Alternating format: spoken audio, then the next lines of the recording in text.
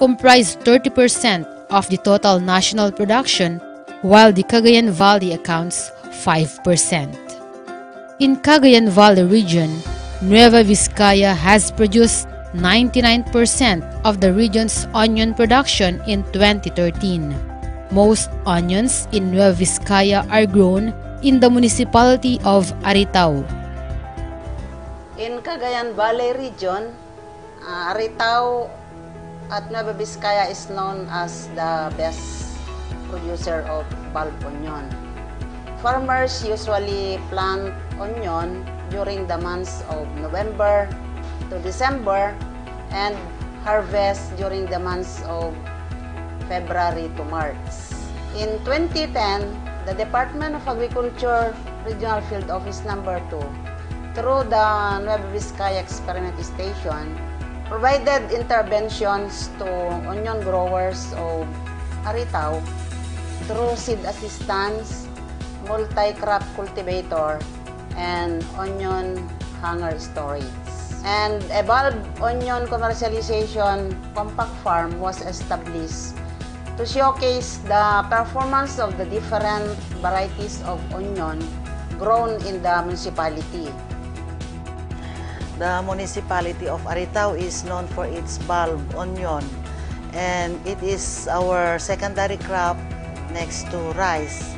It is also recognized in the municipality as our one town, one product. In the region, Aritao has the largest area planted to onion with more or less 600 hectares with 1,000 farmers. As per testimony of Mr. Peter Ko, a businessman and one of the onion magnate in the Philippines, our onion is the best because of its quality. It is so because our onion can last up to 6 months in cold storage.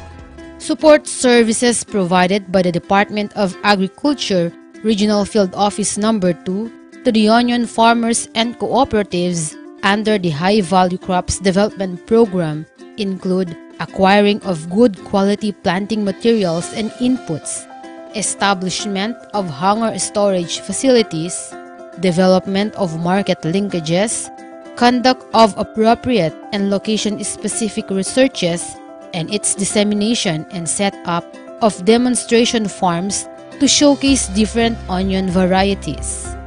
These services have contributed to increased production levels in 2013, especially in Nueva Vizcaya. The traditional onion marketing channel involves a complex chain of intermediaries between farmer and consumer. In most cases, a local trader will consolidate and supply to assemblers, who in turn supply to various tiers of resellers and retailers. Onions from Nueva Vizcaya are sold via Aritao and Bambang markets. With all the interventions, not only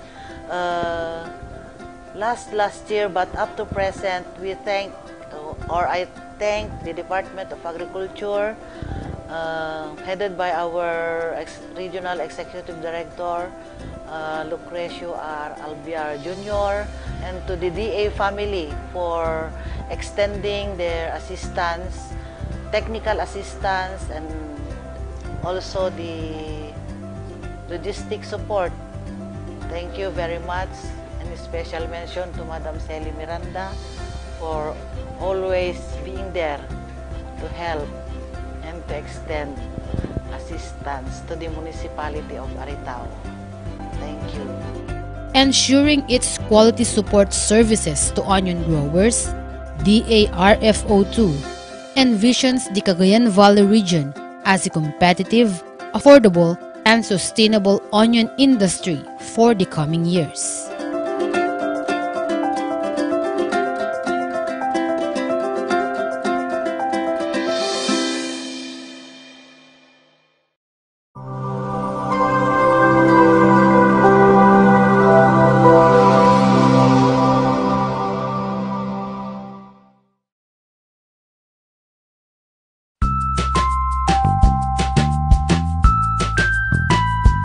Ang mungbean, munggo o balatong ay isa sa mga pinakapaboritong pagkain ng mga Pinoy.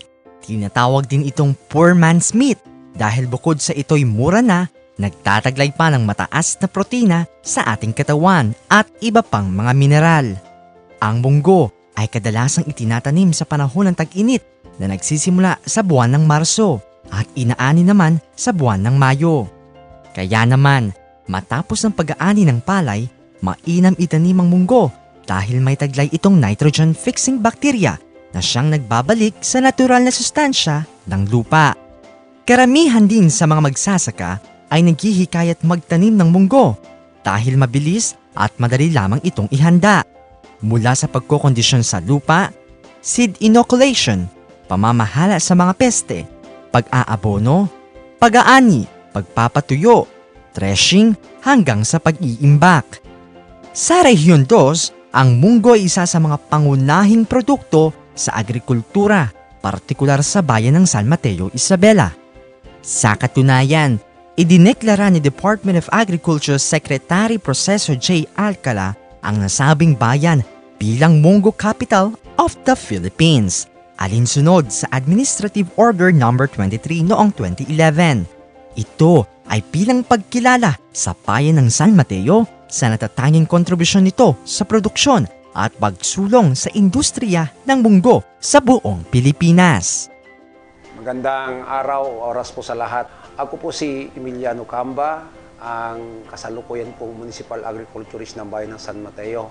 At atin pong may pagmamalaki na dito po sa aking term, nagsimula po yung ating pong pagpaparami o pagpapalago po ng ating pong mungbean, yung tinatagurian naming black gold ng San Mateo.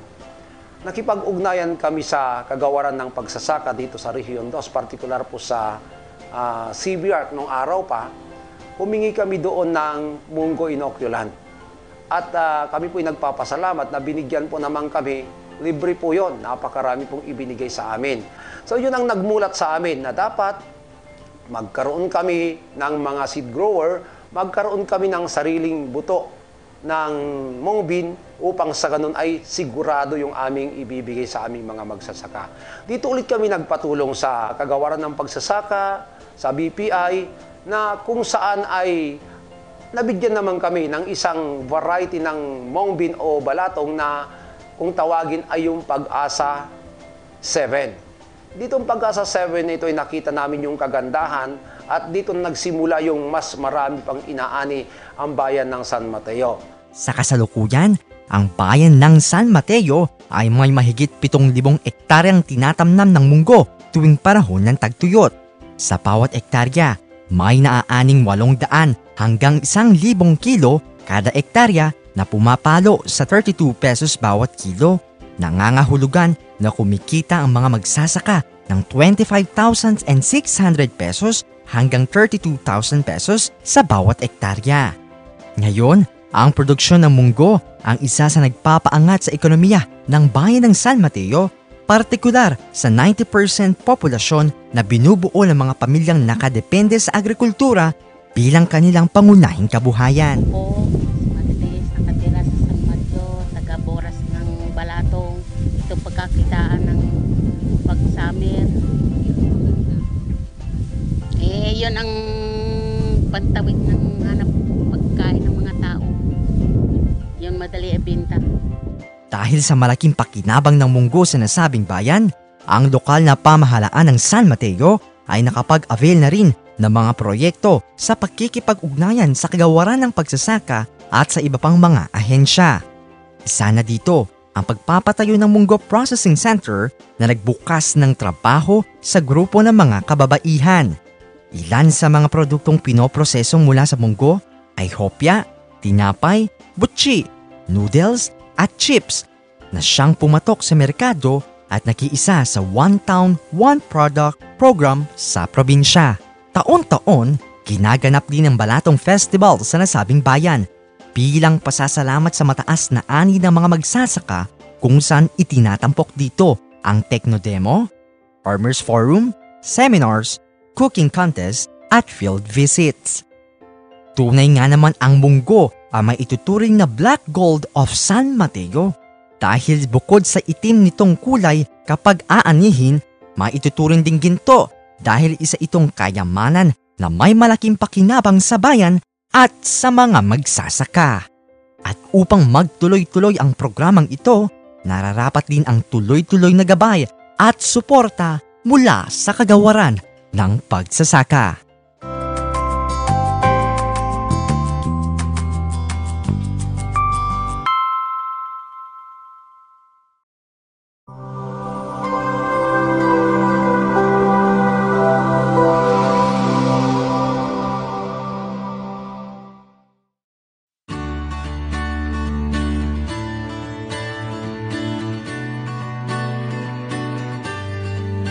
Cacao or cocoa is an important commodity in the world today and offers a good source of income for farmers. The international demand for high-quality cacao beans is growing at about 90,000 tons, and Southeast Asian grinders need an additional 220,000 tons, which they have to import from Africa and other distant areas. The leading suppliers in the world are the countries of Ghana, Ivory Coast, and Indonesia. While Europe and USA are non-cacao producing countries, they still remain as the main market for premium quality beans. The price of cacao has risen by 100% over the previous months. Aside from its suitability for agroforestry, reforestation, and multi-layer farming system, cacao is also consumed as an antioxidant and mainly for manufacturing chocolates or tablea, soaps, cosmetics, shampoo, and other pharmaceutical products. Today, the Philippines is being promoted as a new cacao supplier with the support of the government and non-government organizations. The potential expansion area for cacao is huge and can add up more than 1,500 per hectare of net income from Development Program or HVCD support to climate change mitigation. However, members of the association need more capability enhancement training and briefing for them to understand the importance of cacao industry. In response to this, a forum on cacao promotion and investment was conducted by the DWRV in partnership with the Department of Trade and Industry Region 2 last July 22, 2016 to strengthen farmers' productivity and income. This forum was attended by cacao production experts, particularly the Cacao Industry Development Association of Mindanao Incorporated, or CDAMI. Guru, I just want to present to you the different varietal characteristics of cacao that I think na meron na rin sa inyo sa mga growers natin, lalo na sa Cagayan area. Maraming salamat. We hope na this presentation could help us in the development of our new roadmap base doon sa national 2016 up to 2022. So, yun po. Maraming salamat at magandang tanghali sa ating lahat. Agyaman na nga road ti Department of Agriculture nga idadaulwad ni Regional Executive Director Apo Lucrecio Albiar Jr. Ketty High Value Crops Development Program nga idadaulwad met ni Regional Technical Director Robert Ulinares ket sapay kumata agtultuloy iti anang tedda iti tulong ken suporta kada kami nga agmulmula iti kakao. Diyos ti agngina kada kayo amin. Ako'y nagpapasalamat sa lahat ng mga sumuporta sa aming bayan, lalong-lalo na sa Department of Agriculture, kay Director Cresio Arbiar at sa lahat ng mga intervensyon na naibigay nyo dito sa aming bayan. Taus-pusong nagpapasalamat kaming lahat. Ikaw rin nagpapasalamat sa lahat ng mga farmers dito sa Lasam na naki-cooperate sa agricultural industry para umusbong ang pagpapayabong at pagpapayaman ng agriculture industry sa ating probinsya, lalong-lalo na sa ating bayan ng Lasam. Thank you to all of you. Through this continuous government initiatives, DARFO2 envisions a competitive cacao industry producing and supplying good quality and sustainable production and equitable marketing system in the region.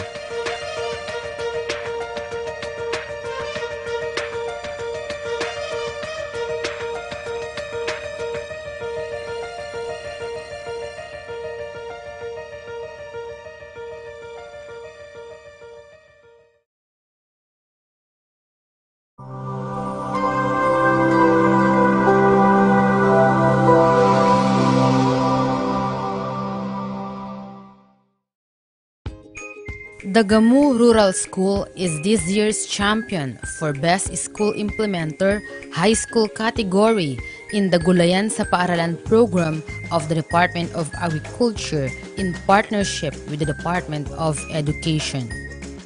The school is located at Barangay Linlingay, Gamu, Isabela, with a land area of 53 hectares. Guided with its mission to provide an adequate, complete and integrated system of technical vocational education, the Gamu Rural School actively participates in the conduct of Gulayan sa Paaralan program to prepare the youth in food production and community building. As regards to the Gulayan sa Paaralan, for me, Gulayan sa Paaralan is very much important for reason that we know pretty well that gulay or vegetables will give us foods or delicious foods and healthy foods and healthy body. And besides, Gulayan sa Paaralan is a laudable endeavor to our young boys and girls that their participation in these activities is not only their willingness to compete but to develop their managerial skills, showing their potentials and determination and confronting squarely the present demands for a national economic development and ultimately in the elevation of the economic crisis that our country today is porosely